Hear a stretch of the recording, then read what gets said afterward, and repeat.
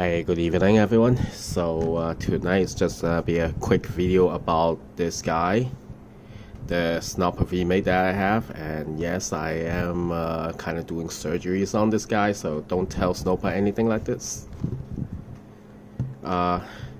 So some people will say that this is a 81-degree field of view camera, and they want a wide angle lens, and they are not available from Snoppa yet. So I tried one of these guys.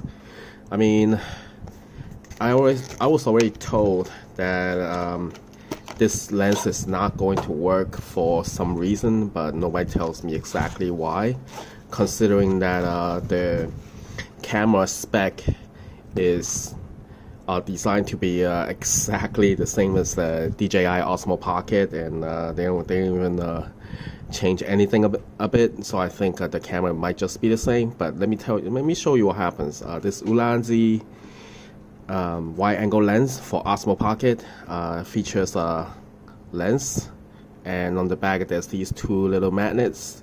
So on the Osmo Pocket, you just stick these two magnets onto the lens, and it's going to snap right on. And look what happens when I try to do it on Snoppa Vmate.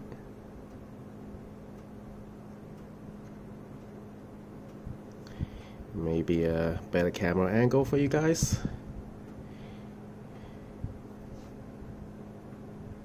Hey, come on, come on, come on. See, the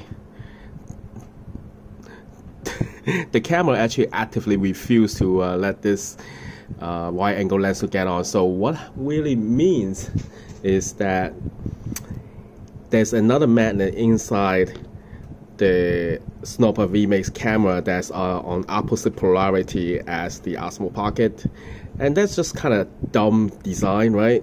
I mean, if you're not going to release your own accessories, then you might as well just make it compatible with your competitors. Then you know, people can just sneakily buy those and use those.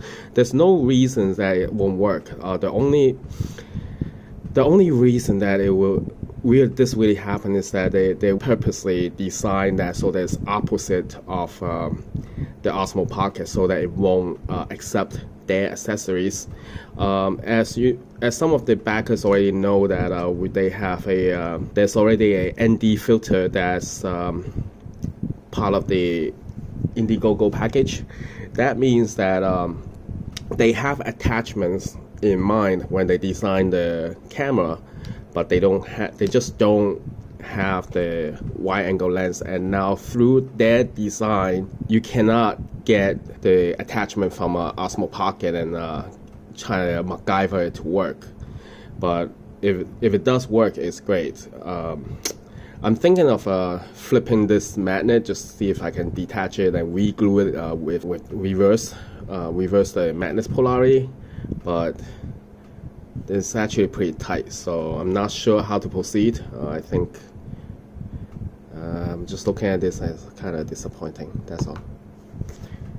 All right. Talk to you again next time. Yeah.